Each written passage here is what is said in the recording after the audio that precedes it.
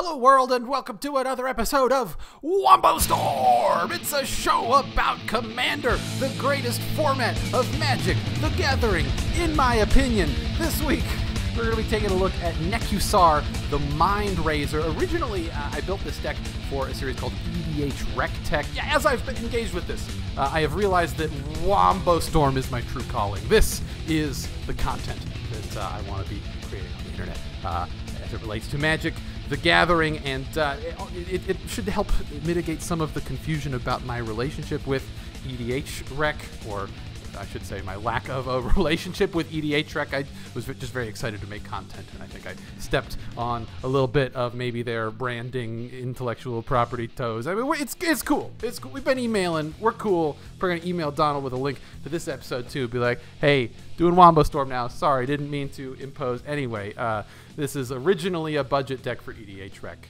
Tech, but is now going to be the focus of WOMBOSTORM. Nekusar, the Mind Razer, according to EDH Rec, the all-time most popular commanders list.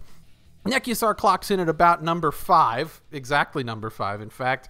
And, I mean, every metagame is different. I am sure that there are many Nekusar pilots out there who run a kind of all-in glass cannon Nekusar, wheel until our opponents are dead strategy to great effect. But in my experience, if you look at just the top line of popular commanders here, Nekusar comes close to being the biggest underperformer of the bunch. In my experience, playing in kind of combo control heavy metagames, Nekusar just doesn't stack up that well. The natural Nekusar strategy people are drawn to has some serious flaws, and I want to talk about those right here because I think it might be instructive. Excuse me.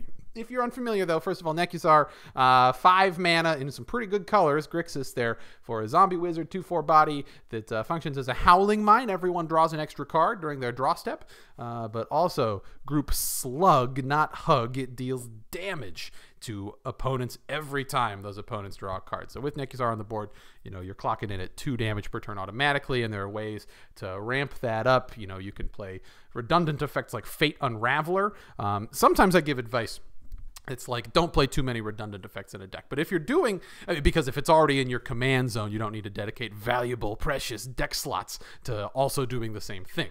But if it's something like dealing 1 damage, you know, those abilities do stack. And so if you're trying to do the glass cannon all-in thing with Nekusar, Fate Unraveler is very common, very good include, although I think the whole strategy is a little bit weak. That's what I'm trying to talk about. And wheel effects, obviously, are very, very good with Nekusar. The whole idea of most Nekusar decks is to stack 1 or 2 or 3 wheel effects where opponents discard their hands and draw fresh hands on top of a couple duplicate ways to deal damage for every card that they draw. But in order to get to like a critical mass where people are taking 30 or more damage, potentially lethal damage for all opponents, you need like, what, 7, 14, 24 times, you know, that's 4 wheels of fortune with 1 Nekusar. You'd need like at least 3 wheels of fortune plus Nekusar plus Fate Unraveler, some combination of like 5 wheel effects and or things that deal damage every time opponents draw cards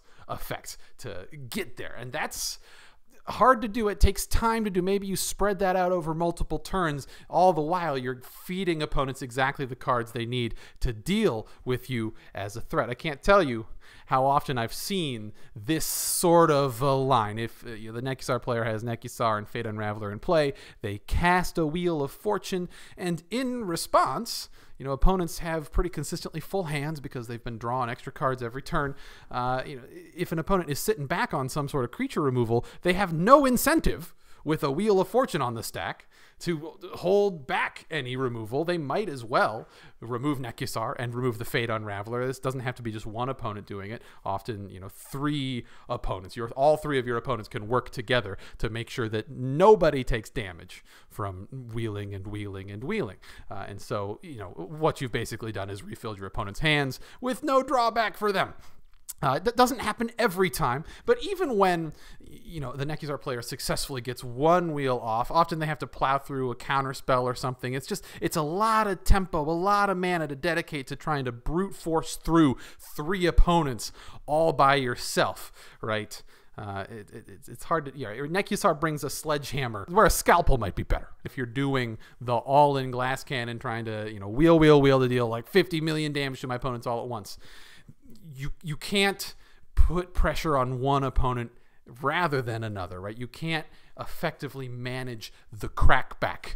If you have a deck that's just trying to win with big fat flyers, for example, you can swing into an opponent that's maybe fallen behind the rest of the table, and even if they're mad at you, don't have that much agency to do anything with it. Or, if you're in pole position or close to it, if it's kind of hard to say, putting pressure on one or two opponents with combat damage is not the same thing as threatening all opponents all at the same time, right? There's that whole boil the frog metaphor. Like if you put a frog in water that's already boiling, it's going to jump out. Where if you put it in room temperature water and then gradually turn up the heat, the frog will stay in there until it dies. It's not true, actually. Frogs are smarter than you might give them credit for, and once the water gets hot enough, they will jump out regardless of how hot it was when it started or how quickly the water has been getting hotter. But I digress. For the purposes of this video, let's assume that frogs are as dumb as we all thought they were at one point. Okay, right. So this brings us to this week's deck. I'm calling it Razer's Edge, like the Mind Razor. Like it's a double entendre. Yeah, it's a budget build, like I said. Some of the cards in this have been creeping up in price pretty consistently. So it's not the most budget. The restriction I gave myself for all EDH Rectech videos was no card could be more than $15. I figure that's close-ish to the budget that a lot of people are working with. When you factor in that, many of those cards will be like 25 cents, 50 cents anyway. But yeah, like Cyclonic Rift is getting really close to that. Rhystic Study is getting really close to that. A lot of cards that could go for a reprint in Commander 2019, maybe Wizards, maybe even sooner than that. That's still a ways off. but the idea here is we're trying to play a more subtle sort of game with Nekusar rather than trying to win through the, let's call it what it is. It's a pseudo-combo of wheel, ping, ping, ping. We're viewing Nekusar as one damage at a time pings as just a little bit of edge.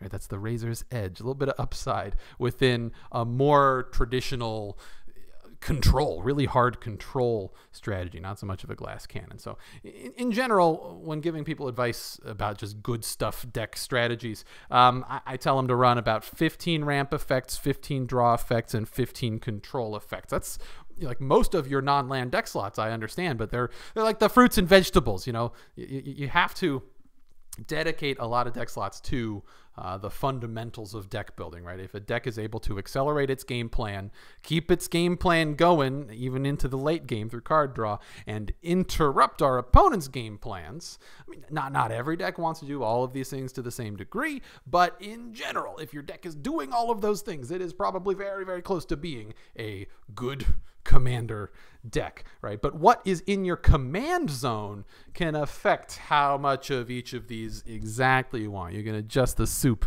a little bit based on what we're working with. And what we're working with in the command zone is not a win it can be a win condition, obviously, in some decks. But in this deck, Nekusar is not the win condition. We're not trying to just churn 40 damage through Nekusar and redundant effects. We're seeing it as more of just like a howling mine in the command zone. We know that if we ramp into a turn 3 or 4 Nekusar, that every game is going to have this sort of group slug dynamic. All opponents are going to have a lot of resources. They're going to be building boards very quickly. So we can, build our deck accordingly. We can prepare by cutting back on the card draw. We know that our hand is going to be pretty consistently full regardless. We still run some card draw effects, but not nearly as many as most of the good stuff style decks I run. And instead, we run more ramp, and maybe more importantly, we run a whole bunch of control, because control effects are disproportionately good when we know that opponents are going to constantly have a full hand because we're feeding them extra cards.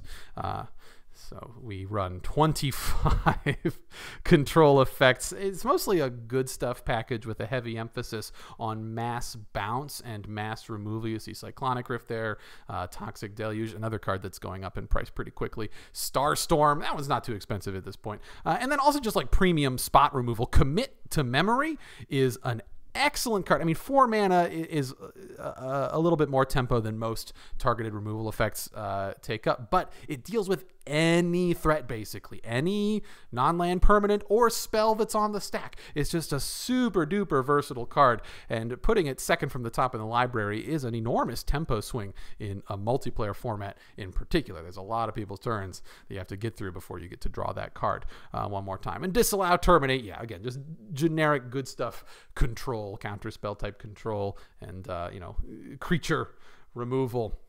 And control, having this many control effects guarantees that the game is going to go pretty long. It doesn't guarantee it, but most games are going to go longer than the average Commander game because we run 25 control effects. We can reset the board, deal with a potential game-ending threat over and over again. And so rather than going for massive damage during one critical turn with Nekusar and redundant effects, we're boiling that frog, right? We're trying to just have inevitability with Nekusar and a couple other things that I'll get to in a minute, and just make sure the game lasts long enough that taking 2 damage every turn starts to really add up and gives our combat-based strategy an advantage. But it's a combat-based strategy because it's a budget deck, but if you wanted to upgrade this deck a little bit, it would not be hard to swap out some of our big fat flyers that I'll get to at the end with a control and tutor package, for example. We're in good colors for that. But yeah, Nekusar helps with inevitability if we're trying to punch through with combat damage for the win.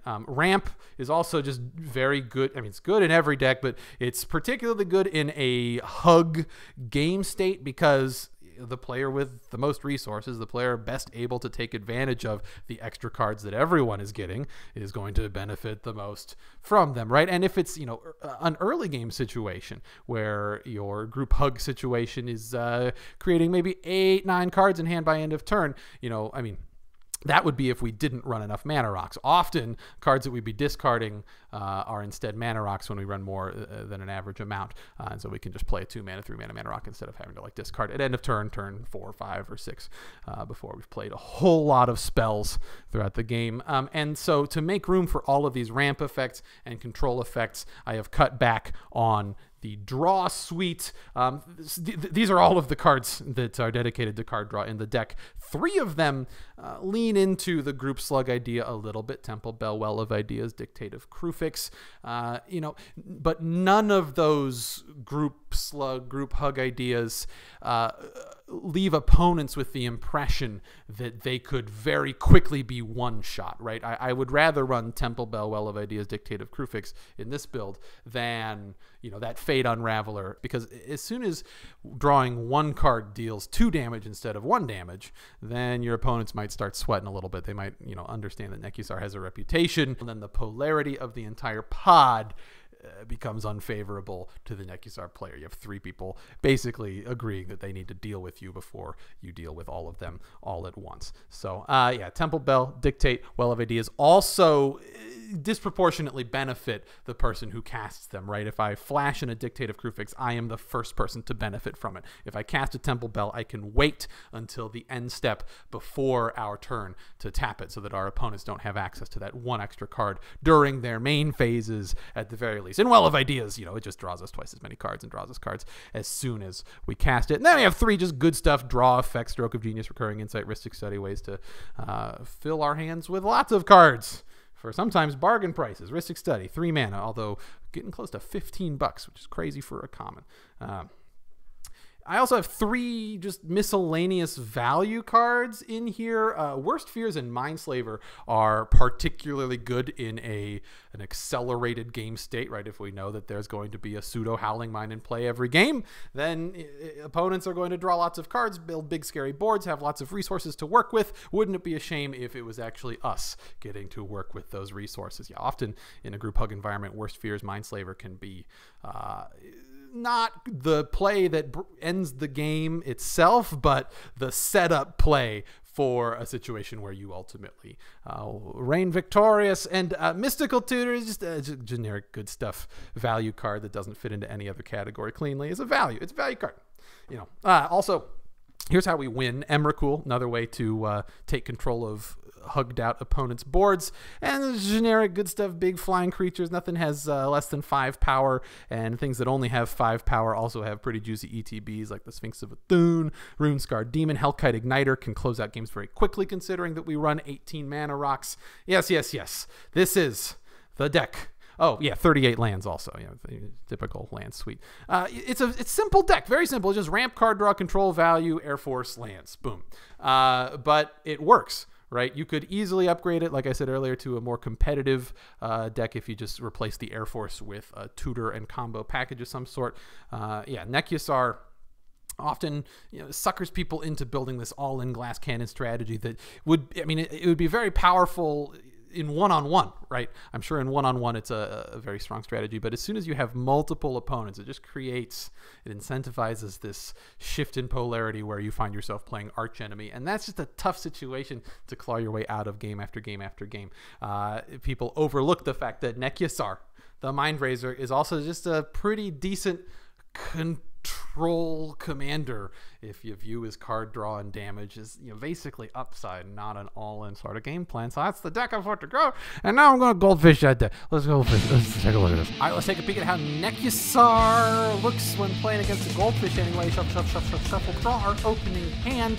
At a glance, I mean, we run 18 mana rocks in the deck and we didn't draw any of them. Let's assume we get a free mulligan. There we do have a mana rock. We have Is it Signet? Is it though? Is it really? And we have 4 lands, which is pretty good, and then some payoff spells. Once we get into the mid game, we can ramp into a turn 4 Nekusar, and then have a Reliquary Tower so we don't have to discard at end of turn. My dog is eating her food directly behind me. My mic is facing it. I'm not quite sure how far the mic can hear things.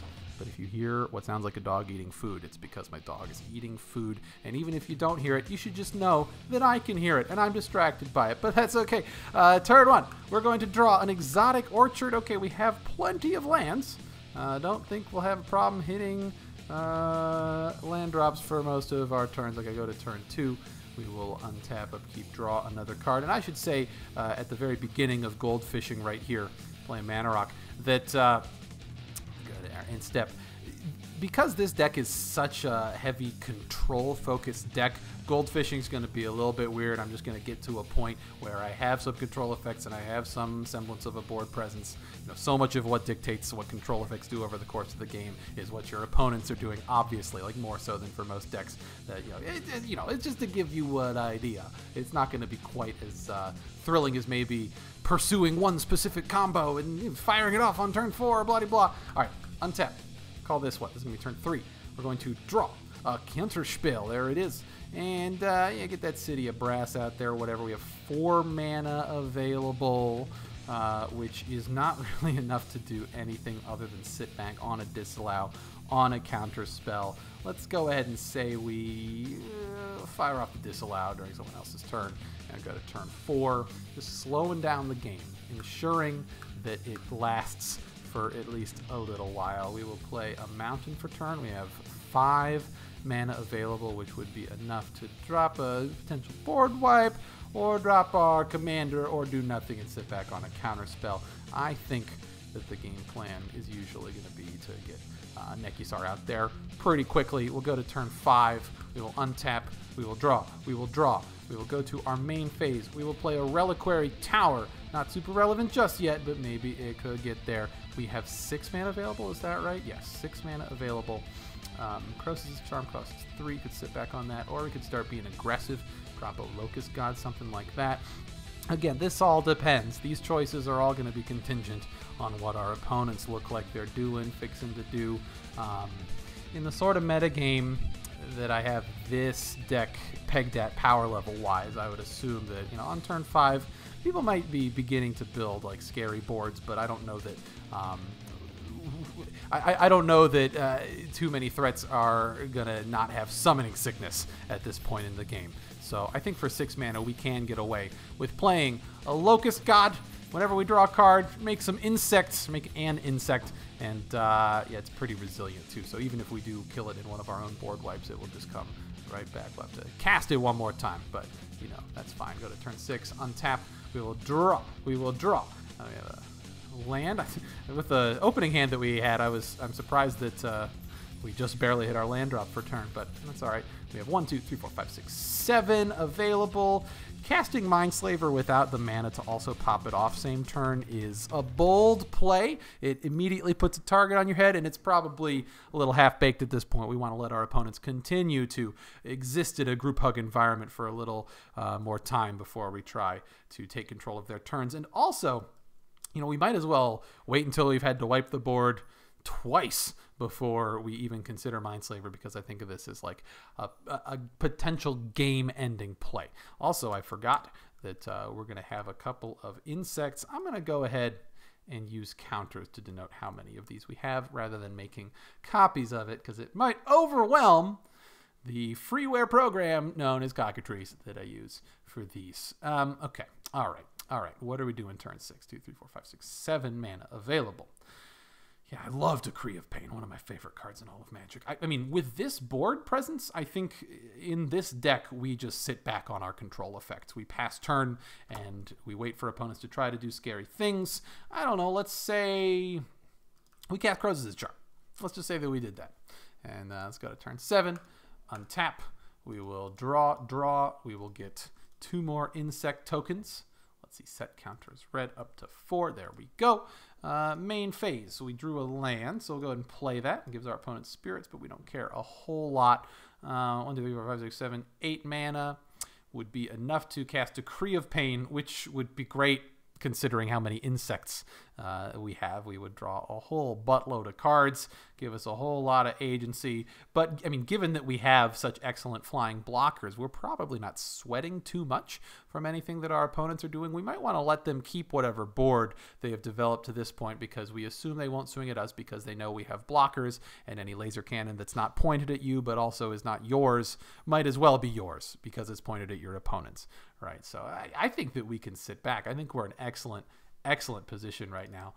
Probably 2 mana, drop a Mind Stone, but from there I would just pass turn, you know, probably counter something. We even have the agency. Let's see, how much mana do we have? Yeah, 1, 2, 3, 4, 5, 6 mana. Yeah, we have exactly enough to cast Commit to Memory, or commit, I guess, and a counter spell if we get in a kind of a blue mage sort of a duel. And, you know, our broader strategy right now is just sit back, control the game, reset the board, rebuild the board, let our opponents attack each other because we have Locust God and blockers coming out of that. And eventually, you know, Nekusar damage is going to get up to a point where it's pretty relevant, but opponents shouldn't be worried about us one-shotting them with like a couple of wheels on the same turn, because that's not the sort of deck that we're playing. Yeah, you get an idea. Let's see, next turn we would draw Island and Command Tower, so we're definitely good on land drops. If we needed to, we could Decree of Pain, and that would draw us at least, what? That would be 6, 7, 8 cards just from our board alone. 1, 2, 3, 4, 5, 6, 7, 8. And you can begin to see that we, you know, it's going to continue to, you know, our board is going to gradually get more and more and more agency. Meanwhile, we have enough control effects. I guess we didn't draw into that many control effects right there. We're sitting on a Starstorm and Kagamaru. Niv Mizzet is going to draw us a bunch of cards, deal a lot of damage. Diluvian Primordial is pseudo-control. When it comes into play, we can do other things. Yeah, you get the idea. You see what it might be like to play Nekusar as an all-in control deck rather than an all-in glass cannon pseudo-combo through wheel sort of deck. Anyway, remember, the real metagame is the metagame, and the real win condition is making sure everyone's having lots of fun. That's, I think, the update to the catchphrase there. Call your mother if you haven't in a while. Anyway, you might be able to get away with a week here and there, not calling, but she wants to know how you're doing. And until next time, I'm Dan Brown. Peace, love, and pizza.